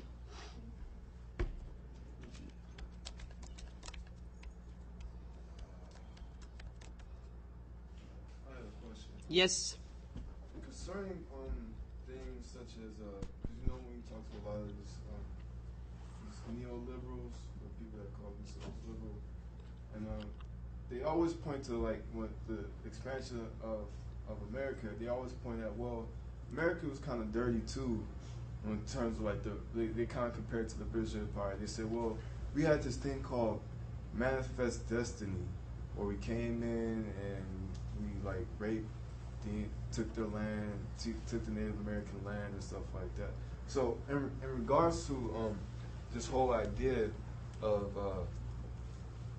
being able to develop a nation on the idea of that you want to develop every single person, not because of what they look like or where they come from, but the fact that they're human. So my question is, how would I when encountering someone like that, how would I answer something like that? Like what would be my response in terms of? No, I'm really happy you take this up because every time you have, like for example, a real pig. I mean, you talk about the Indians, for example, and I'll just do it very short, and I can also tell you afterwards what specific things to read and so forth. But you have the real nasty stuff with slavery and the treatment of the Indians just driving away from their land and things like that came from the forces in the United States that was completely linked to the British. Martin Van Buren, Andrew Jackson were nasty scumbags. I'm just reading this book right now, and I kind of normally like to read about the good people, and I read this book where there's all these nasty pigs, and it's totally clear that Andrew Jackson and Martin Van Buren were, for example, if you talk about the Indians, and every time you have, like, you take during the Civil War, you had the Confederacy. I mean, when the Confederacy seceded from the Union, the Times of London had "The Great Republic is no more," using exactly the same forces that, in the name of free trade, traded slaves, were the one who, in the name of free trade, imposed opium on China. And when China didn't want to have opium, they crushed China militarily, and then they took chunks of China and so forth. So you have to. This is also what foreigners have problems. When I say foreigners, I mean non-Americans today, about what can be good about America because of the torture, wiretapping, going out, killing tens of thousands of Iraqis and whatnot. How can there be anything good in that? This is British policy. This is oligarchical policy. This is not what the United States represents. That's why I think it's so important that people really get to really know the Americans, the real Americans. I mean, a guy like John Quincy Adams, he was totally against the war against Mexico. He was totally against the treatment, what later happened to the Indians. He already in 1920 several times said we are going to have a civil war. In 1820, 40 years before it happened, he said we're going to have a civil war. It will be sublime. It will be all the question of slavery. So you have a very clear line that people that adhere for real in American history to the ideals of the Declaration of Independence and the preamble to the Constitution. They are not like that. It's all the people that are allied, either directly or totally subverted, don't even know what puppets they are. So it is, again, this fight on the one side and the other side. And today there's been, like, ever since the thought that everything, ever since we had a start of the Revolutionary War, which really started from 1763, when all these taxes were imposed on the US and so on. Ever since then, there's been an effort to see if we can destroy the United States from within. And when we had two good presidents, they were killed. Or all kind of dirty operations were done to get rid of them. Like Martin von Buren, the role that he played in getting Andrew Jackson in, he was such a slime ball. That I'm just reading about him right now. It's like you cannot even believe what a slime ball he is, what sick sicko guy he is. And so we have written about it in some of the books we have given out. We have published Treason in America and others. So it's really important to get, there's a very clear distinction. And one of the things is that the founders of the United States, they were clear. Some of them more than others, like John Quincy Adams was completely clear. Because he was in Europe for 20 years, that all the nastiness of Europe, the oligarchical tendencies in Europe and so forth, keep them away from the United States. But they snuck in here. And to this day, I mean, that's what Tory went through. All nasty stuff that you now have with the control of the United States, it's British agents, money from the oligarchy and so forth to subvert the United States. But I think we really have to promote and study ourselves, American history, because it's only when you really begin to get it in your gut, so to speak, that you, on the one side, understand the importance of the United States, and then the nasty stuff being done against it. And we have a number of classes on archive and a number of books and so on. Because this is really a battle for mankind. I mean, these toasts that Lafayette gave, and he was not the only one, that this is for the world. Hopefully we can get these seeds and these ideals for the rest of the world. They meant that, and they fought for that. But clearly we don't have it. But we actually have a situation today that is so horrific and global that we actually have a chance, and we can really smash oligarchy today. And render it very impotent, because this fight is global. We really have a situation now, a mass genocide in the world, or the American ideal will win. Yes. I heard that there was an act of Congress that helped to facilitate the Cherokee having a written language early in the 1800s. Well, I read that this was a guy who, I just read it the other night. I forget his name now. This is a guy who had, he could not read himself. He could not read. It's actually the only case you ever had in history, according to this book I read, where he had then, the Cherokees didn't have a written language. And he then made up, I forget it was 60 or 80 characters or whatever, that would make the sound of the Cherokee language. And that's when they started the first Cherokee newspaper. But this was this Indian who did it. Yeah. Is that under John Quincy Adams' presidency? I don't remember. It was either under him or Andrew Jackson. See, right now I'm reading about Andrew Jackson. So it's either or, I don't know. But what happened there, it was totally nasty Andrew Jackson stuff. Yeah. And that's why very important to see, because it was not just America. It's like Lyndon LaRouche doesn't want to torture people or attack Iraq and so forth, and a number of good Americans did. So this is not America. What is happening in with American foreign policy and internal policy, that is not American policy.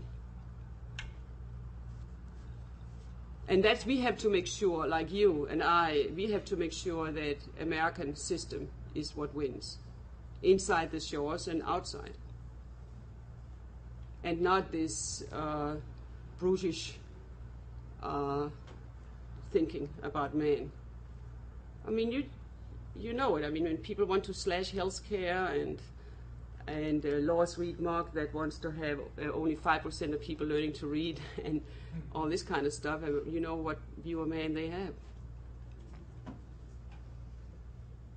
I think also the problem is when you look around in the culture today, outside of this room, that is pretty brutal and pretty ugly, and that's where we have to really nourish what is real.